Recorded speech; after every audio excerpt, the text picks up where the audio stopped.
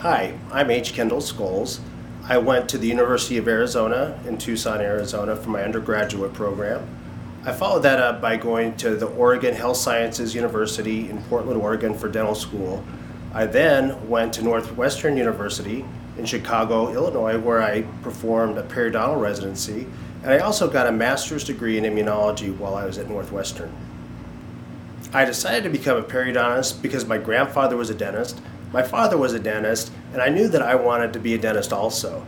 And as I was going through dental school, I realized that I really enjoyed the science part of dentistry. Periodontics affords the opportunity to really be engaged with the science part of dentistry. I also enjoyed surgical aspects of dentistry, and I use surgery on a daily basis to help cure those diseases that afflict patients with periodontal disease.